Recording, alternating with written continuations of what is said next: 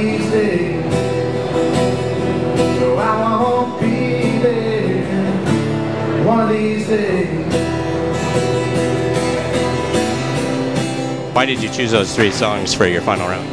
I thought I had the strongest ability with those 3 songs. I was trying to put my best foot forward, but I was also trying to have fun. And they're kind of songs I could have fun with while I'm doing them and kind of get the crowd in there. And that worked. So I'm very grateful for that. You think the versatility of going from the deep voice to the lighter voice helped? Yeah, I definitely wanted to show off my range. And I think that worked too. So I'm kind of proud of myself for that. I didn't know I had that in me. What do you think pushed you over the edge? I don't know if you talked to the judges, but you probably guessed it was really tight voting. What do you think pushed you over the edge? I think it might have been the range or the fact that I could go and have so much energy while I'm playing my guitar and singing. I really like to get the crowd involved. I really like getting crowds involved because, I don't know, I have a lot of fun when I get all that feedback and it just feeds my energy.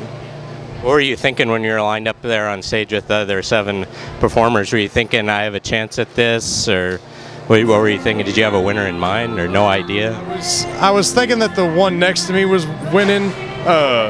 Me and Frank, one of the other competitors, talked about it, and we thought for sure that she had won. Cammy. It was Cammy. And then when they walked on stage with the certificate, I didn't even want to look at that because every other time I saw my name on it and everything, but I didn't even want to look because I was too nervous. So, like, you couldn't believe that it was true or something? No, I couldn't believe it was true. It's a very surreal moment because everybody's been telling me, yeah, go for it, and I've been saying, you know, probably not. I'm just going to embarrass myself, but I mean, it worked out.